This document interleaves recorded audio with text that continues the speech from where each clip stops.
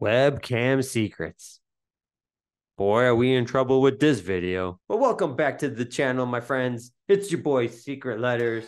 And recently, I received an email saying that a hacker installed malware that recorded my webcam while I was visiting some spicy adult-related content.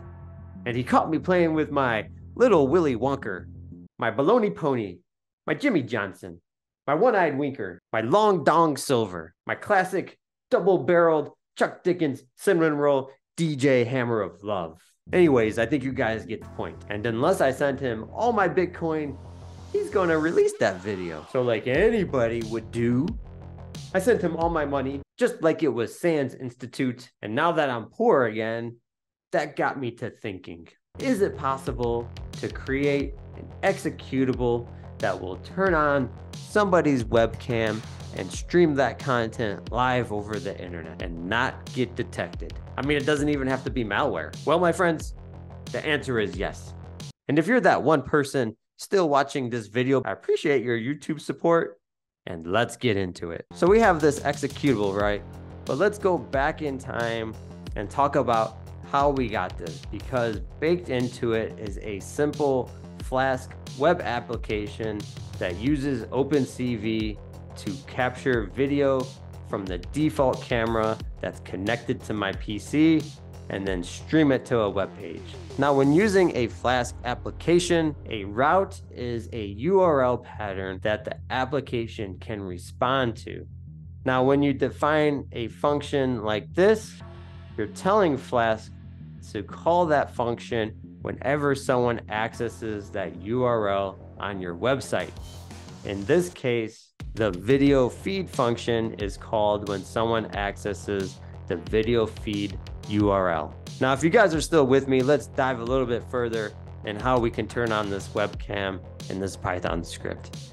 This is the gen function, and this function continuously reads frames from the video stream, encodes them as JPEG images, and then yields them one at a time. Each yielded frame is sent as a separate part of a multi-part HTTP response, which allows the video to be streamed to the client, i.e. web browser, in real time. Now, when I say the gen function yields the frames one at a time, I mean that each time the gen function is iterated over, it generates the next frame from the video feed and returns it.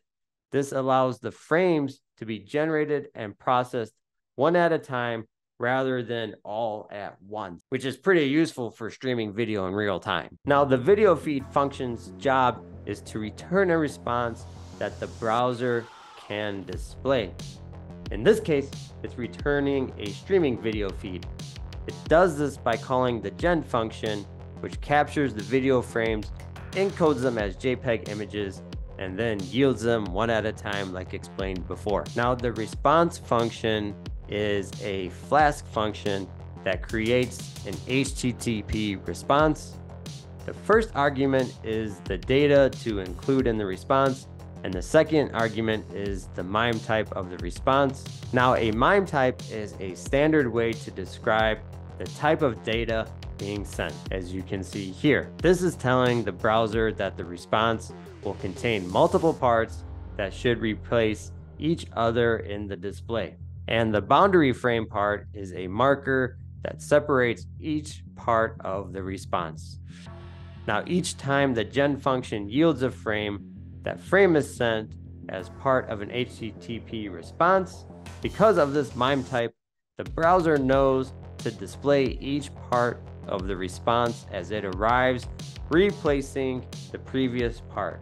This is what allows the video to be streamed in real time, because each frame is sent and displayed as soon as it's captured, rather than waiting for the entire video to be captured and sent all at once. So now that we know the intricacies of how Python, OpenCV, and Flask can work together, the real question everyone is thinking about: can we turn on someone's webcam, stream the video, and make it accessible over the internet? Well, my friends, You're not gonna catch my classic double barrel Chuck Dickens cinnamon roll Jimmy Johnson Summer of Love.